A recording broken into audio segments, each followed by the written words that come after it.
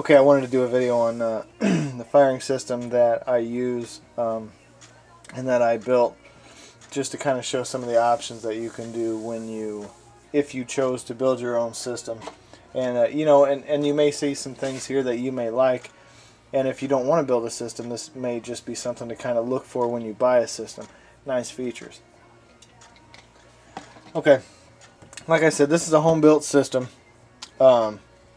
It doesn't have to be in the fancy case. It doesn't have to have the fancy panel or anything like that I've got on this one.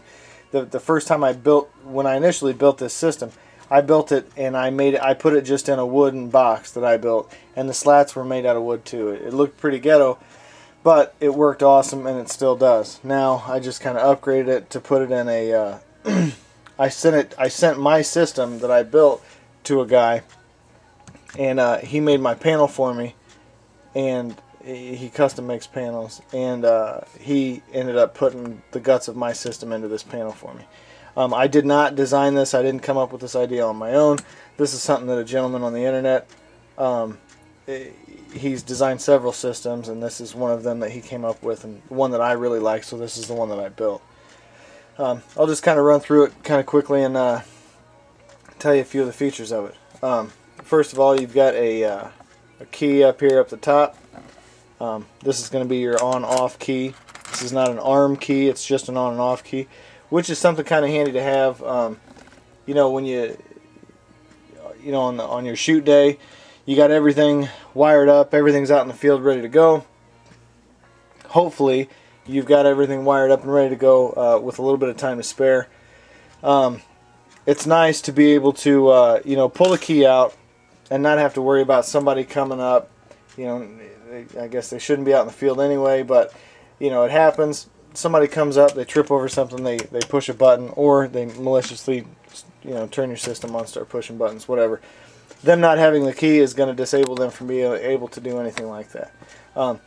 This system has got 3 sets of letters with switches. Okay, each set of letters represents, to me, a station, a left station, a right station, and a center station. You don't have to use it that way. That's just the way that I choose to use it, because it's the way I like to do my shows. So here I have a left station, a center station, and a right station. For each letter that you see, here you see A, B, C, D, E, F, G, H, I, J, K, L. For each letter, you have 10 cues. So this is a 120 cue system.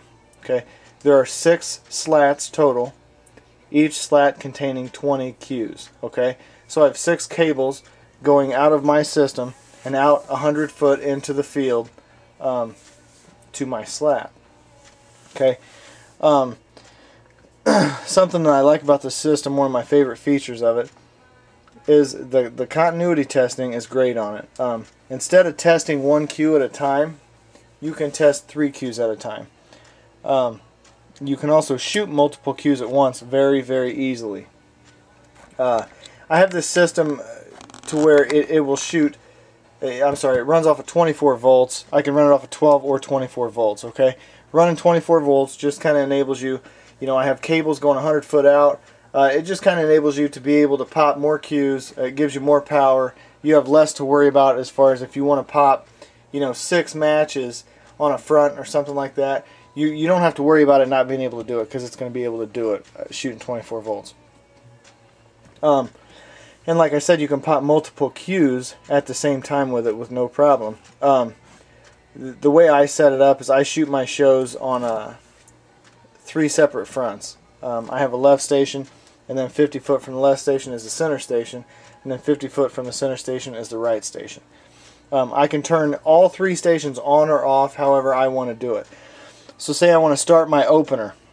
My opener, I normally start them just from the center station.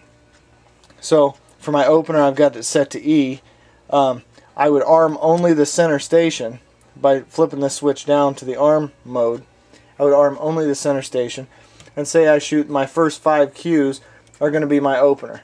So I make it through my first 5 cues. The crowd sees only the center station. Maybe they think, we're only shooting from one station, whatever. After I get through my opener, now I can go back and I can arm the left station and the right station, go back, hit Q number 1, and when I hit Q number 1, it's going to fire A1 and I1. So now we're shooting just from the 2 outside stations. So after they kind of become accustomed to only seeing something from the center station, now we're shooting from 2 outside stations. Okay. Then say we get through Q5, because we've already used up Q's E1 through 5. Say we get through A and I1 through 5 in the beginning body of the show. Now, if I hit 6 and all 3 stations are still in arm mode, if I hit 6, it's going to shoot A6, E6, and I6. So now we're going to shoot from all 3 stations basically at the same time. So it's a nice little feature of the system. Then on each of these rotary switches, I can switch them however I want to shoot off of whatever particular row of cues that I want them to shoot off of. So as I go through the show, you know, I have to switch which row of cues that I'm on. I did have the gentleman that built my, the gentleman that put the guts of my system into this, I had him add LEDs to here. 2 reasons. Now when the system's in arm mode, I can see it because these lights light up whatever station I'm on, and it shows me whatever letter I'm on is lit up. Okay.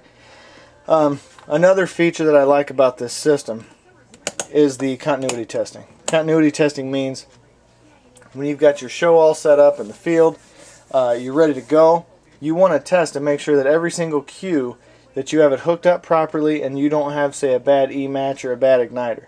If you have a bad igniter and you go to test continuity, what it does is it sends like a really small signal out to your cue, and if you've got continuity, it's going to loop right around and come right back to your system and tell you, and it's going to give you a light and tell you that you have good continuity. Okay, if you have a bad E-match or a bad igniter, it's not going to give you a light when you push the button. That way you know you can send somebody out and say, go check Q G9, find out what's wrong with it, you know, rehook it up, switch the matches out, whatever you got to do, and then that prevents you in the middle of the show, you can't figure out why Q, you know, G9 isn't firing.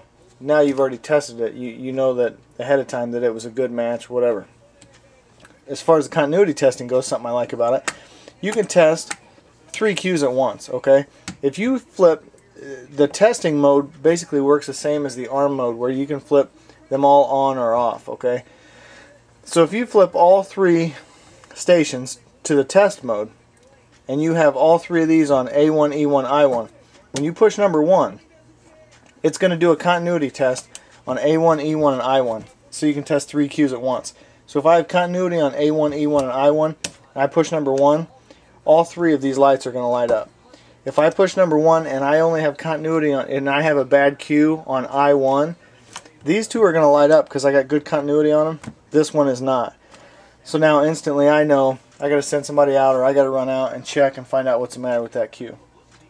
As you go, it's real easy to do and it's fast. You look at your cue sheet or whatever you have your cues written down on, and you go through and you just go through and hit the buttons. You know, you just go through. As you hit 5, you should have 3 lights there. You hit 6, you may only have 2 lights there. Then you just check your cue sheet and you say, okay, wait a minute, I'm not shooting anything. I don't have anything hooked up on the center station for cue number 6, so it's correct that I only have 2 on the outside. You know what I mean? And then you just keep going through it. Once you hit number 10, then you switch to B, F, and J, and then you go through and keep testing it just like that. And the testing flies by, you know, with a nice feature like that. It makes testing real easily done. You know, it doesn't take very long to do it all, and it's nice.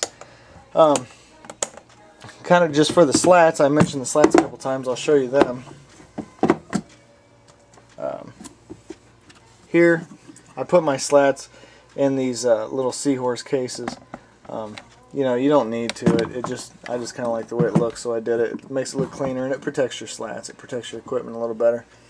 Here you can see that this is the slat for cues E6 through E6 through E10, all the way up to H6 through H10.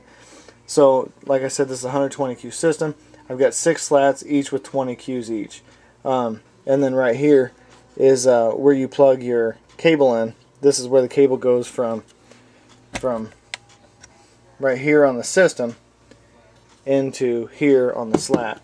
So this is E6, so I'm going to go right here is where the DB9 goes from E through H, 6 through 10. It goes from there to the slat, E through H, 6 through 10.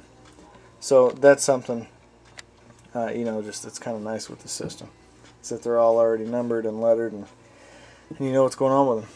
So we'll do some continuity testing. I'll show you just kind of an example of some continuity testing, some other stuff you can do, and then I'll go into my external power source on the next video.